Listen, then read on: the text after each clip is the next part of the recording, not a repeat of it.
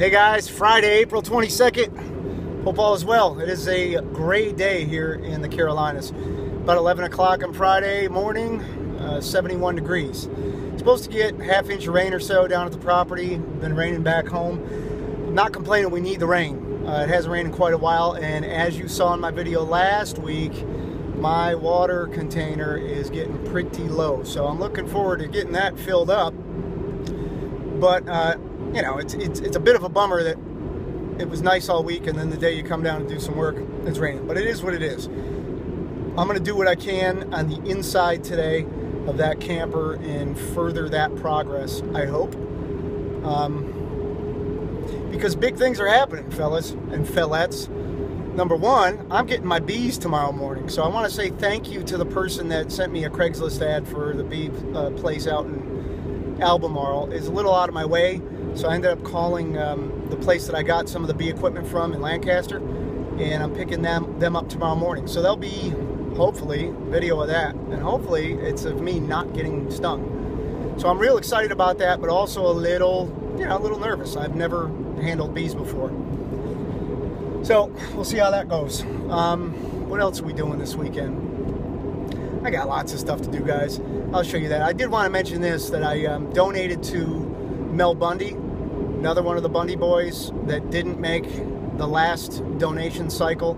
So that's 26 out of 28 people I donated to, and basically I have 2 more people that I'm going to donate to, but I can't seem to get information on them. Jake Ryan and John Ritzheimer. Now John Ritzheimer had a donation page, but it closed down before I sent the money, so I don't know how to get him money. And those are the 2 people at this point I'd like to donate to and get all the money that you folks sent to me out of my hands. So if anyone knows how to get the donation to either of those 2 people, or if there's somebody else in that group that's deserving, let me know. All right, stick around. We got lots to show you. I don't think I showed you last week after I scraped the road a little bit. Obviously, there's a lot more work to do. And I got to come up with some material that I could put in here so I can scrape it better and fill in these gaps better. But if you've been paying attention, this looks a lot better than it did. And it is totally dried out now. But like I told you in the last clip, we're expecting about a half inch of rain today. I don't know if it'll actually happen. You know, those meteorologists are only right about half the time. Oh, there's drops on my windshield right now. Yeah, it's raining a little bit right now. So, all right, I'm gonna start my day and see what we can get done. Well, guess what? It's raining. So as soon as I got started, I had to get stopped.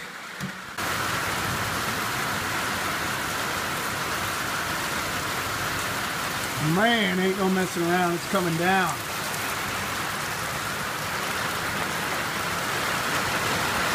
Woo.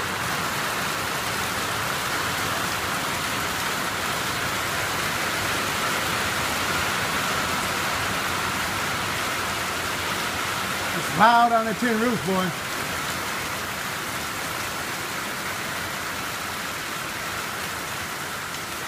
I gotta get some gutters up on the front of this place, collect that water too.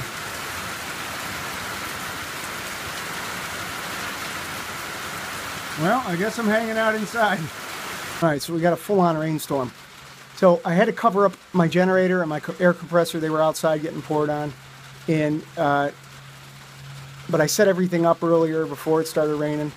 Got my brad nailer out, hooked it up to the compressor, went to go get staples, and I couldn't find any staples. And I'm telling you, I've come across boxes of staples a half dozen times in the last 2 months when I wasn't looking for them.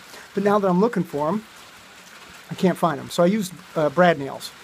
I said I'll tack it up, I'll go back with staples when I find them. No go. Brad nails go right through the wood. Wood's thin. Okay. I did find my chain, my sharp chain. I thought it was at home. I looked all over. It wasn't. I came back, and when I was looking for something else, boom, there's the chain. Does that happen to you guys? Like you lose stuff, and then when you're looking for something else that you can't find, you totally come across it after you looked very hard, you know, a week ago, a day ago, whatever. That happens to me all the time. I'm such a mess. Okay, so tomorrow's going to be a busy day, and I thought I'm going to go get the bees at around 8 o'clock, and I'm going to work sun up to sundown. I'll stop and get some staples while I'm out. Put the bees in the box, in the hive, and put the staples in the air gun and just go to town on the inside there. I did route out some channels for some wire that I had to run because I made a mistake and I put them on the outside of the 2x4 when I installed them instead of behind them. Duh. And because I used construction adhesive, I couldn't just break it apart. It was on there very good. So even when I unscrewed it, it wouldn't come out. So it's doing its job. But so I routed out some channels to run the wire through the front side of the 2x4. Mowed the lawn, even though it was pouring on me. And I got a 30-pound bag of lime because my friend Jeff said that lime will keep snakes away. And I said, I use mothballs. He said, this is cheaper, easier, and as are more effective. Wow, something just skipped across the water there. It looked like a skipping fish. That's weird. So I bought a 30-pound bag of lime, and I'm going to go ahead and lay that down after it stops raining, either tonight or tomorrow, whatever. But I got a busy day tomorrow, and I just figured I'd relax today. Maybe I deserved it. Maybe I earned it. I don't know. Guess who's back? You know, I asked, and so many of you answered the old whippoorwill. Whippoorwill? Did I say that right? Whippoorwill. I don't know. I thought it was a bird that was off its medication, but so many of you said that that's a treat. And that they're becoming more rare to hear a whippoorwill. Whippoorwill. I don't know how to say it. Anyway, she's back. And I still think she's off the medication.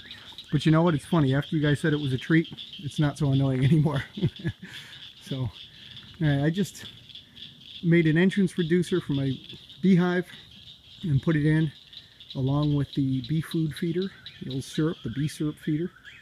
And I also took a pair of pruners and I pruned back some of the trees that are kind of brushing out around there because a lot of you said that it should have more sun. It's weird because I read that, you know, some people say keep it in the shade, especially in the south. Some people say keep it in the sun. Some people say keep it in partial sun. So I got it in what I think is going to be, you know, partial sun.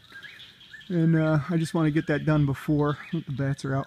Just want to get that done before I put the bees in there tomorrow, because it's going to be a heck of a lot more difficult for me to be running around back there doing that stuff when I got bees buzzing around me. So, alright, I got a tarp on my gear out here. Tomorrow morning I'm going to wake up early, but before I pack it in for the night and go get me something to eat, I'm going to go make a couple of casts, because I just heard something pretty large jump up in this water.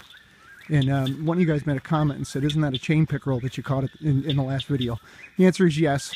And, you know, people call fish by different names. Up north, we call those northern pike. Apparently down here, they call them chain pickerel or southern pike. And I even have one guy that calls them a mudfish. So, anyway, wish me luck. Well, it's Saturday morning, and I ain't gonna lie, I'm pretty excited. I'm going to get my bees today. So, I'm gonna stop off at the hardware store. I gotta pick up a couple of things that I need to get a couple of projects done. I mentioned it yesterday, Staples is one of them. And then I'm off to get the bees. And I will definitely take some video along the way. Man, I wished I got that on camera. I'm driving down the road and I see an animal crossing the street up, you know, a ways in front of me.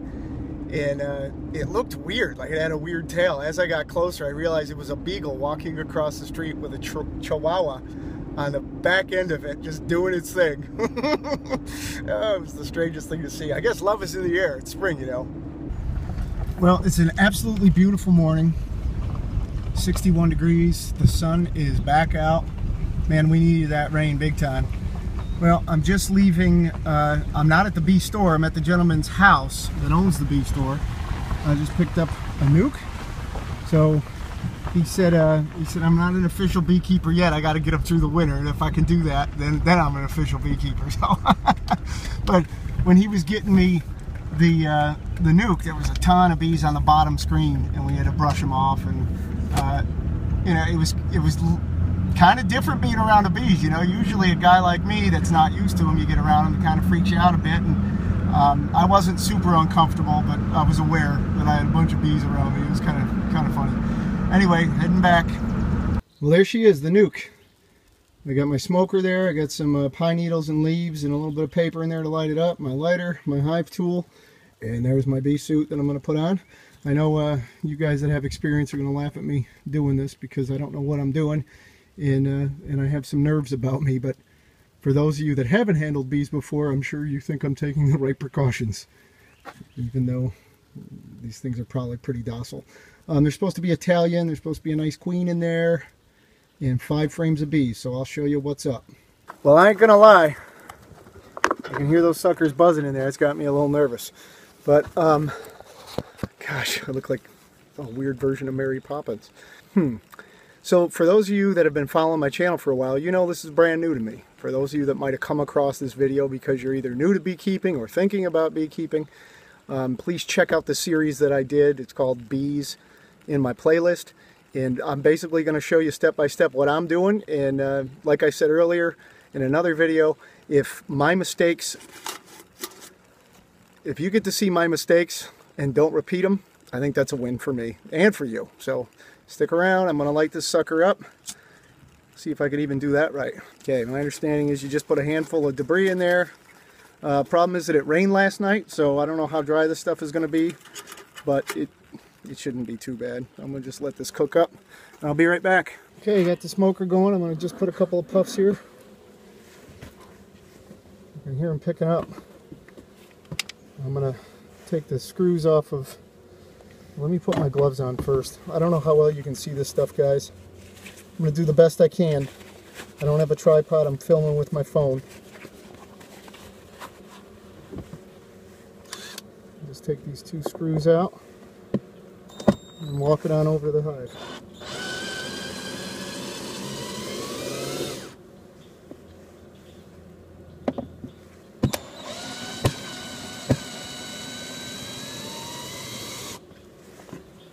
Okay, it's unscrewed. I'll bring you, the hive tool, and the smoker on over. Okay, as you can see, there's my hive. And the first gentleman that I talked to told me to put 2 deeps on there and then split them next year.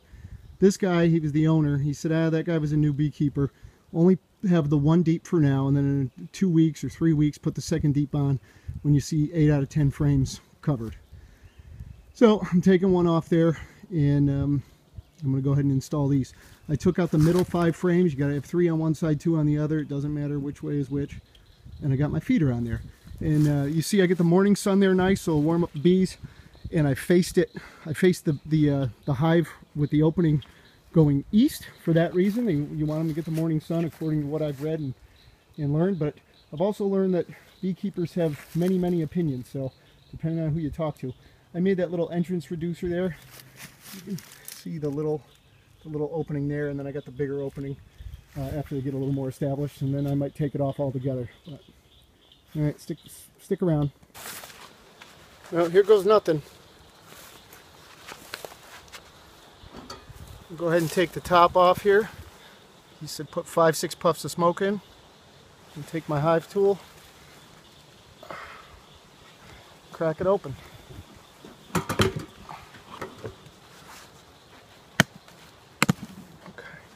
Alright, it's open. I gotta work fast here. I don't want to leave this open too long and maybe the queen gets out or something.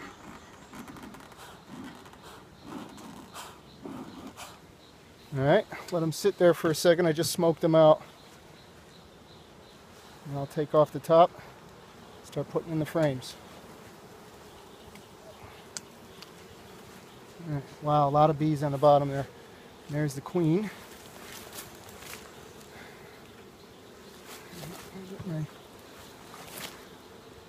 Sorry if you can't see all this, gang. Let's see, I'm more than a little freaked right now. Holy shit. Keeping in order.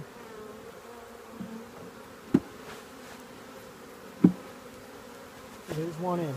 I don't want to cover up here. I already got a bee on me.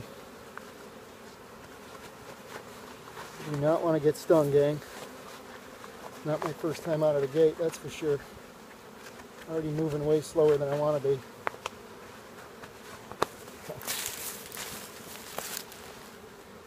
Definitely seem a little agitated. And I don't blame him.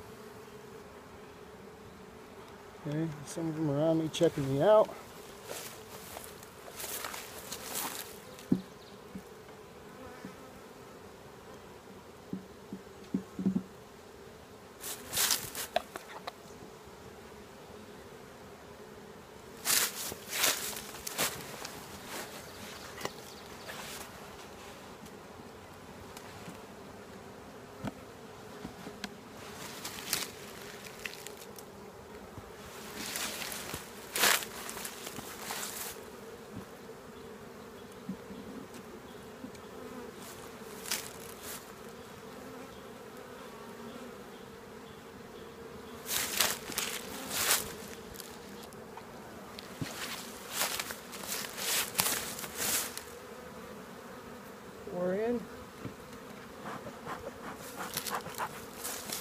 Okay.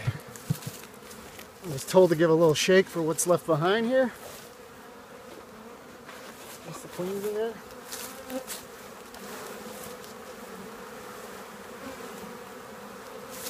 Okay, now they're pretty pissed off. Rest down there like so. Oh, I really upset them. There's the queen right there. Unless that's a drone. That's a drone, I think. Well, whatever it was, it's down there now. Now I just got to put the top back down, and I'm out. Gently brushing off the sides here.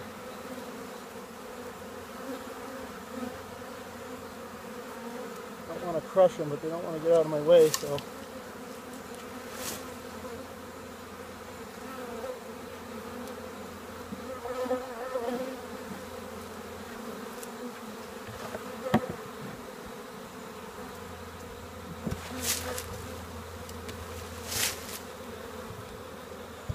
Watch out, little guys, little girls.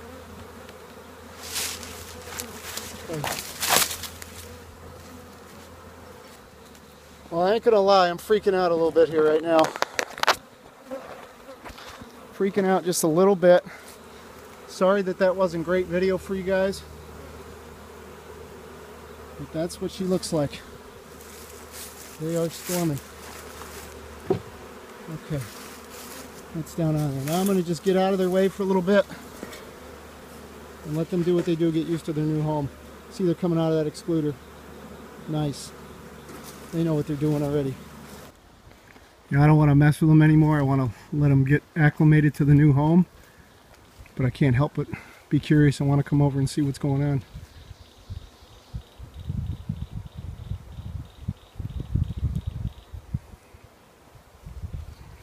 Still a lot hanging out in the old box. Okay, well, it looks like they're able to get in behind the excluder. I'll have to remedy that before too long. I also need to put in the beetle traps as well. So, like I said, I'll let them hang out for the day or maybe even a whole day, and tomorrow I'll come back and just crack it real quick, put the beetle traps in there, and try to fix the hive reducer there. The entrance reducer, I should say. Well, I ain't gonna lie, my heart rate was elevated for sure. It's weird, you know. I've read the book What to Expect. I've read the book Beekeeping for Dummies, and I equate it with reading the book for new parents, What to Expect When You're Expecting. You read the book all day long, but I don't know that it really prepares you for actually handling the bees. Just like, you know, the day you bring your child home from, your first child anyway, from the hospital. It's like, okay, I know it's in the book, but now what? Anyway, that was interesting. I got him in there. I'm sure I made 1,000 mistakes when I did it. I hope I got some decent video. I hope my mistakes show you what to do or not to do. I will tell you this. It was not easy keeping that smoker lit, probably because the pine needles were a little wet. So if you're going out in the field, make sure you bring along some extra paper and a lighter or matches to relight it. I had to go back. Side note, it's only about 70 degrees out so far. It's going to get up to about 80. But I broke a good sweat having that bee suit on for just, I don't know, 10, 15 minutes. I couldn't imagine doing it in the 90s. So FYI, if you're going to be doing this, do yourself a favor and try to do it while it's still cool out in the morning. Most of them are out of the cap, out of the top. There's still some in the box, but it looks like they're thinning out and starting to go into their new hive. Burning up the old junk pile. I don't know if I mentioned this yet or not, but I went to go buy staples for my gun, and the guy at the hardware store gave me the box of them, and I picked up my bees, and when I got around to checking the new box of staples, I was about to get started on the job. Guess what? They were brad nails. The exact same kind of brad nails that I already had that were useless to me for this job. So, the store's closed now. It's Saturday, and it was only open for a couple hours this morning, so it doesn't look like I'll be able to get around to that job this weekend, which bums me out in one way, but in another way, I'm just not looking forward to doing it either, but I got to get it done, so you know what I'm feeling here.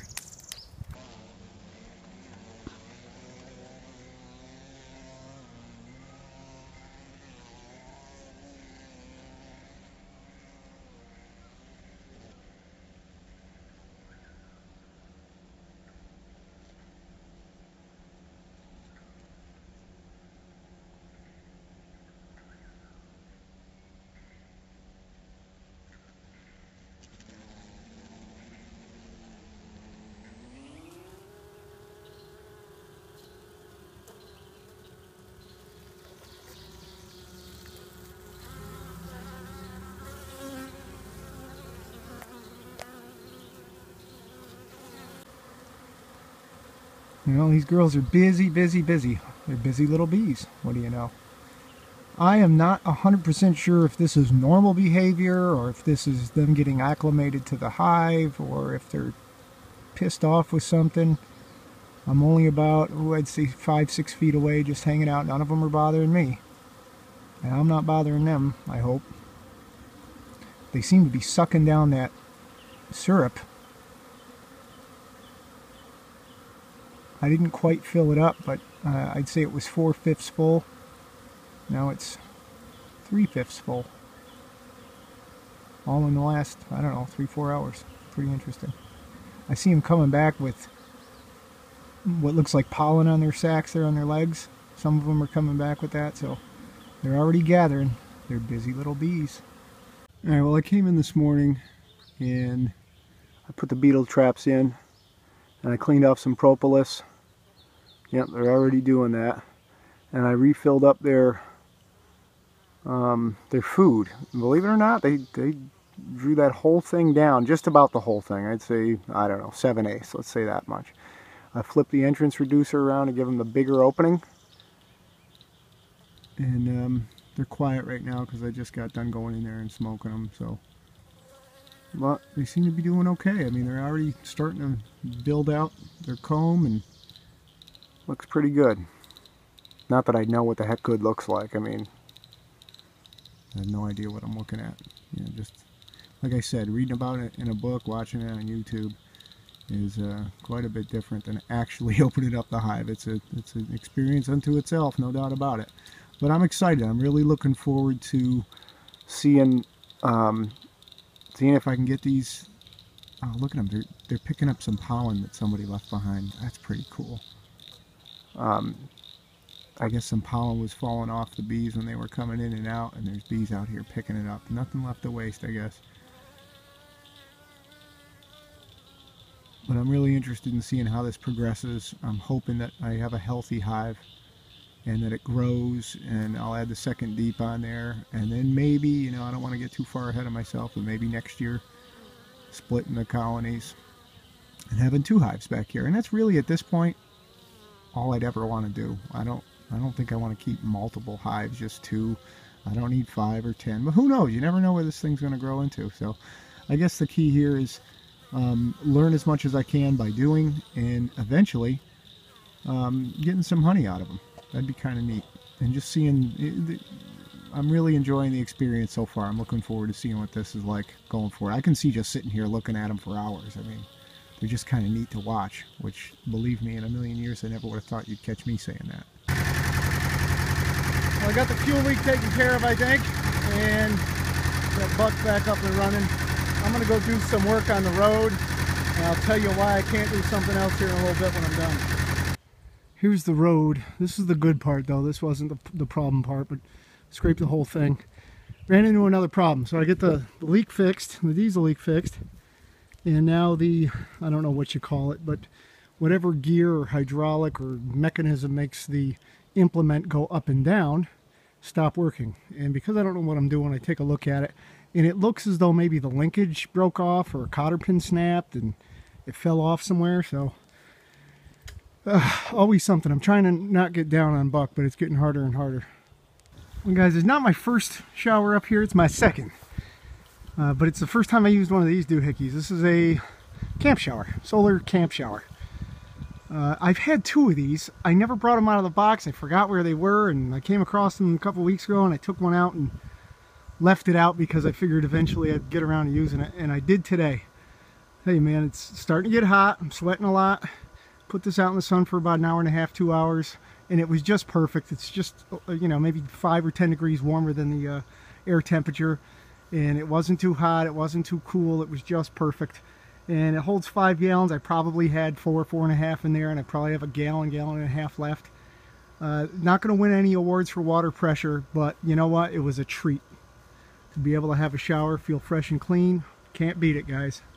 I just want to show you that I'm running my air conditioner on solar right now and my refrigerator at the same time. We got my fridge and my air conditioner running on solar. Batteries are still in float. I just turned it on. Getting mostly sun. Once in a while I get some cloud, you see, I don't know if you can tell. I'll try to focus for you. See, bringing in 575 watts roughly. I'm in float, so it's pretty much sucking right off the panels now. So while I have my batteries fully charged and I got a lot of sun out there, I might as well keep the place cool. If I have to run a generator after the fact, I will, because it's, you know, we're getting into the hot season now. It's going to be in the 80s during the day and 60s at night, so it's air conditioning season. All right, got the fresh chain on the saw and went right to work on the stumps, and I got everything that I could see that might be a problem. So next weekend, Jeff's coming down. Hopefully we're going to get this thing set where we want it to, and then we're going to start putting posts in the ground and start building the cover, the roof. The roof is on fire. Speaking of fire, that's almost burned up. Well, the biggest project, probably wasn't the biggest project, but the biggest thing I wanted to get done this weekend, doesn't look like it's going to get done this weekend, and that's the paneling on the inside. There's my antenna. Put it up on, I just had a bigger piece of PVC. I know I need a regular pole, but that's what I had, so I put it up there. So now it's above the peak of the roof. Pointed it at 127 degrees, which is where it said I could pick up a bunch of channels, and I still don't get a signal. I took the ground wire off, still don't get a signal. I don't know what to do, guys. There's two of them out there now, whippoorwills. In my last video, last week, I asked you guys what kind of bird that was. I said, it sounds like he's off his medication. And so many of you told me what a blessing it was and how you used to hear them years ago, but it's real rare now. And I guess I got a pair of them down here because I hear two of them out there.